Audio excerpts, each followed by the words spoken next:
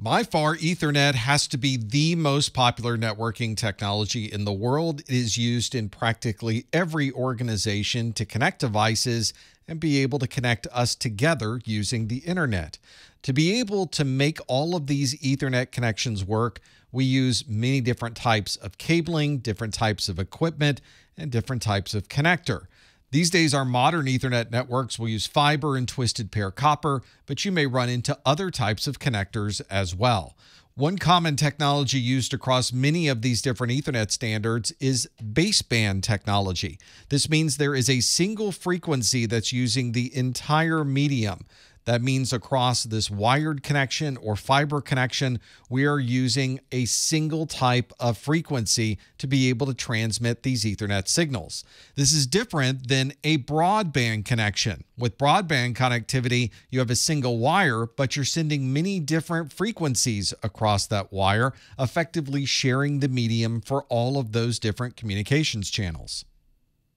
If you have some older 10 megabit Ethernet cable running over twisted pair wire, then you're probably using the 10 base T standard. The 10 would be for 10 megabit, the base would be for the baseband technology that's used on that wire, and generally you'd see a T or a TX at the end to specify that that is twisted pair.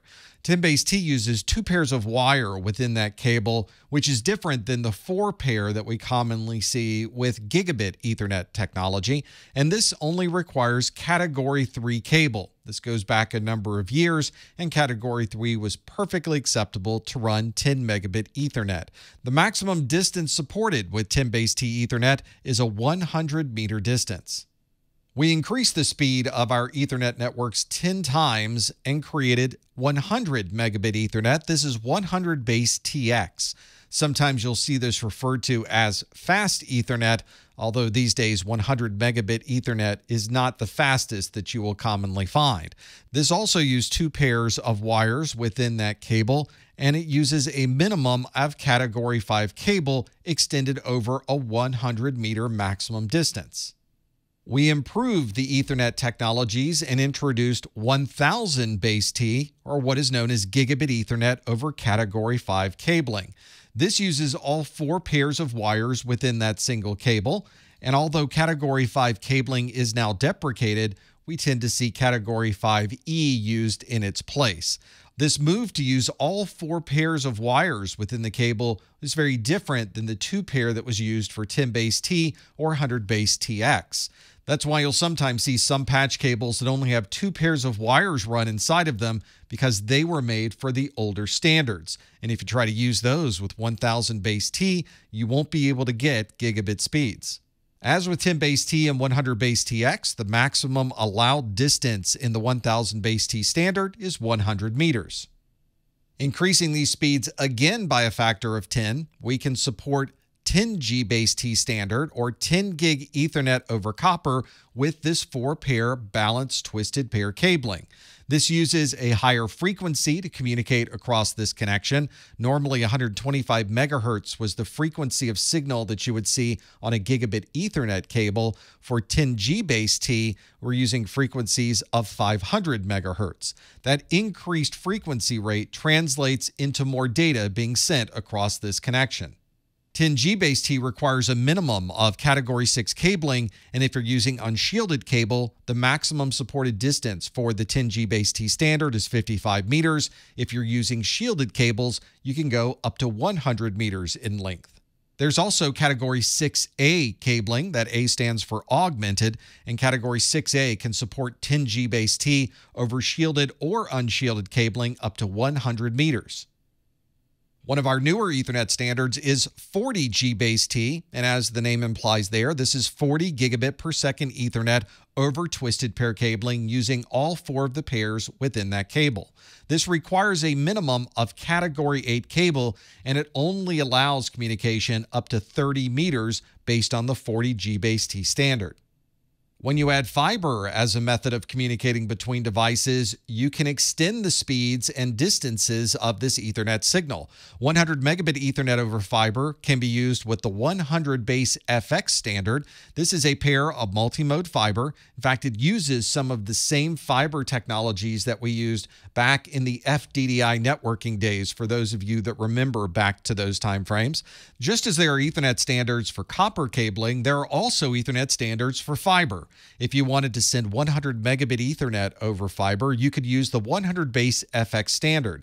This uses a pair of multi-mode fiber. In fact, it's the same fiber type that we were using for the older FDDI technologies. So this standard would allow us to move between FDDI to the new 100 base FX by using the same fiber that we have already run. This commonly uses lasers to be able to send that light and can communicate over half duplex to a maximum distance of 400 meters, and using full duplex, we can go to 2 kilometers. There's a less expensive version of this 100 megabit Ethernet over fiber standard with the 100 base SX. This allows us to communicate 100 megabit Ethernet using LED optics, which tend to be less expensive. But this also limits our distance to be able to send this signal to 300 meters. If you're running Gigabit Ethernet over fiber connections, you might be using 1000 base SX. This is Gigabit Ethernet using a short wavelength laser. And as the name implies, this is a shorter distance than a longer wavelength laser that we'll look at in a moment. This allows us distances over multi-mode fiber to extend 220 meters to 550 meters, depending on the type of fiber that you're using. If you wanted to have a longer distance that's supported, you might want to use the 1000 base LX standard. This is also Gigabit Ethernet, but it's using long wavelength laser to send the light. On multi-mode fiber, you can extend this to 550 meters, and for single-mode fiber, you can go to a distance of 5 kilometers.